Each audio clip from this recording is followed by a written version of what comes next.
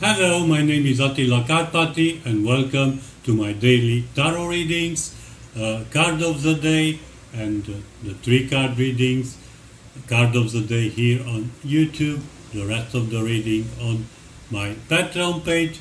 This is my book introducing the Unified Esoteric System and Tarot, available exclusively on Lulu, and this is my tarot deck, the Unified Esoteric Tarot, exclusively available through my website. More about this thing in the description of this video. Very few copies of this 3rd edition are still available. Now let's see the cards. Card of the day, past, future, card of the day, past, future. Causality, relationship between these cards, cause, consequence, cause, consequence. Let's see the card of the day, the King of Cups in reverse position. Now the King are a very special card in the tarot deck.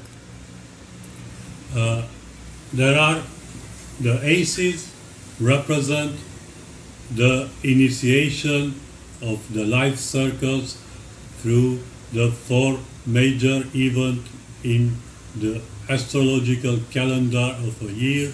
The aces represent the 2 solstices and 2 equinoxes. And these cards represent the sun entering cardinal signs and transforming the active energy into passive energy.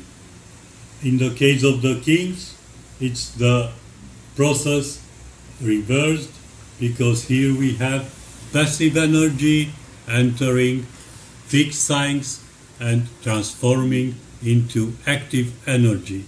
In the case of the King of Cups, we have the Mars entering Scorpio and making this transmutation, this final alchemical process that brings the best out of someone or something. In my book, introducing the Unified Esoteric System and Tarot, I assign a quote to each card. The quote associated with the King of Cups is, "Everything burns, just got to know what kind of fire to set." So this is the quote associated with the card. If you want to obtain something, you have to know, you have to understand how you can obtain it, what is the best method to get what you want. The card, on the other hand, signify misadventures, so you need to be careful what decisions are you going to make. This was the first part of the reading. The rest of the reading to my Patreon page. Have a great day. See you tomorrow.